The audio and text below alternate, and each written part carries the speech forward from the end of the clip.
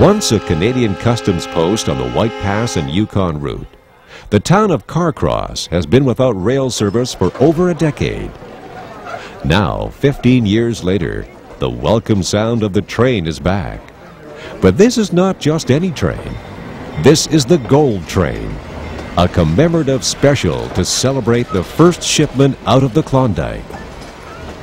It was in 1898 that the stampede put Alaska on the map and the White Pass in business.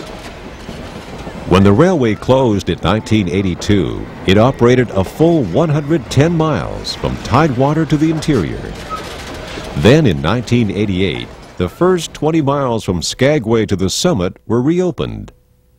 Later service to Lake Bennett put 40 miles of track in service, and now another 27 miles are receiving attention.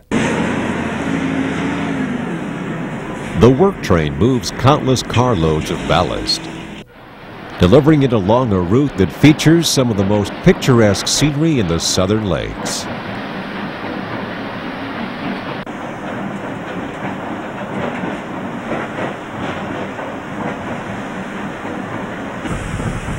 Here, a track crew use automated equipment to replace thousands of ties, progressively leveling and tamping their way north.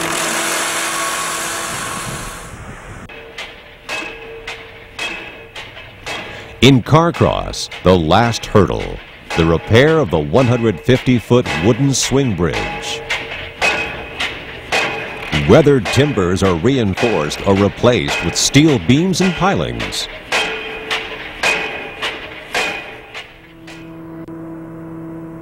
On July the 9th, the bridge is ready for the first test load.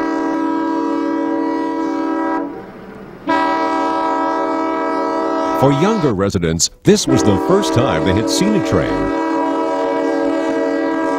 And for others, it was a moment to savor. The restoration, rebuilding of this historic equipment has always been a fascination of mine. The opportunity to actually see what it was all about, how it worked, I think is an important part of explaining our history. With the bullion safely aboard, the next stop is Bennett City.